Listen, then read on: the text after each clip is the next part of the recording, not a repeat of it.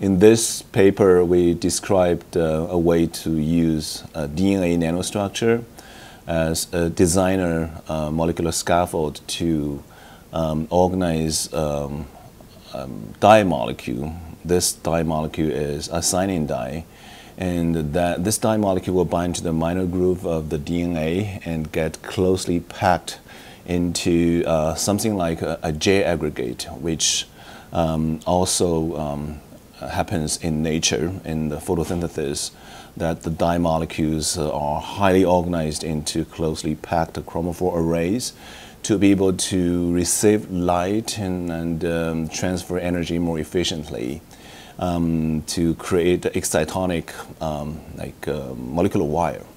So in this case, we use the DNA as a designer material to organize this dye. So when we put the dye onto the DNA, and this dye will get organized into a excitonic wire, and we can see a long-range and directed energy transfer from a donor molecule to an acceptor molecule.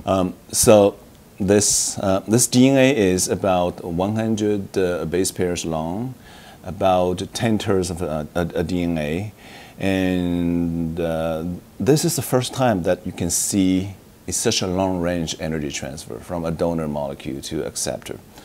Typical of Foster energy transfer, the distance is about 5 to 6 nanometers.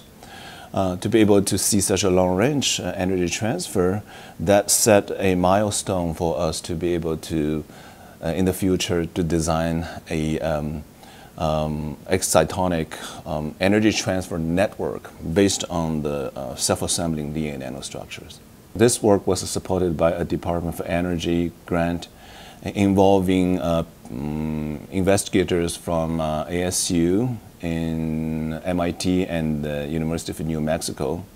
It's a highly interdisciplinary team, and we have used DNA as a molecular building block, and with people like Neil Woodbury and Sue Ling, they have the expertise in the photochemistry, photobiology that help us to design this material and study in detail of the energy transfer. We also have David Witten from University of New Mexico, who provided the dye molecule, and they synthesized the molecule for us, and we used the molecule in this study.